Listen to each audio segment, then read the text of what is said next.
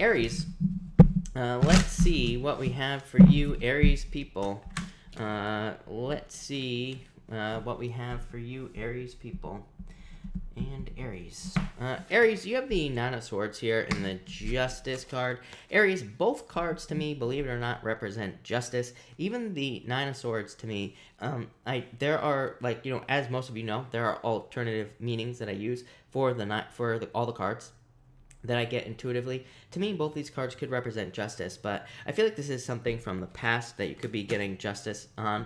For some of you, this feels like a situation with, like, multiple people or something like that. For a lot of you, I feel like this is a business situation. Let's just start there. I feel like there was, like, a falling out or some sort of business issue if you own a business, or it could have been in work as well, that there's some sort of issue. I feel like this could be almost like you kind of fixing things being fixed in that situation.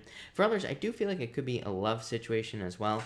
So I feel like there could be some weird stuff going on with love, but I feel like you're going to fix it. For some of you, I feel like there could be a Libra coming in for you in love, by the way. But mostly I feel like this is just talking about coming back into balance after being kind of like in a weird mood, like I just said about the moon. Next, you have the Queen of Cups here and the Tower. Yeah, kind of a weird reading for you.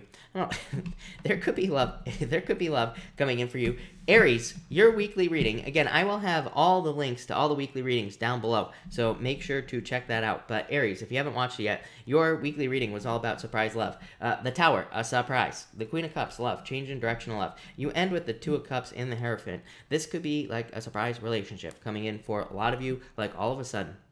The Tower, to me, does not have to be a bad card, as I always say. It can be a card of something falling away, but guess what? The Tower has to happen anyway. I always say that the top of the Tower is weak. That's why it fell off the top of the Tower anyway. So this is a card of needing to rebuild something anyway. But for some of you, I feel like you could be finding love because of a move or traveling with these two cards. So if you're moving or traveling, I feel like that, or if you have moved or traveled, I feel like that could bring love into your life. Could be a water sign. Water definitely showed up in your weekly reading for next week, the 21st.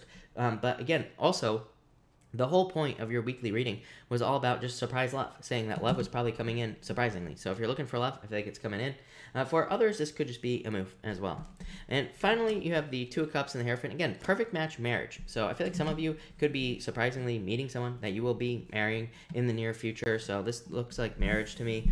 For others, I feel like this is just you matching up perfectly with a job as well. The Hierophant to me says that some of you have had an idea, a very specific idea, maybe about what you want to do for work, but maybe you have not been matching up with that specific idea. Like maybe there's a very specific thing that you want to do with the Hierophant, but maybe you haven't been able to find it. The Two of Cups tells me that you are finding something that meets your specifications. That's what's popping into my head with these two cards. I don't know, another crazy message for these two cards, I would say. But I feel like some of you have like certain ideas for just everything that you want. Could be like an apartment. You could be looking for an apartment, a house, a job, a relationship, whatever.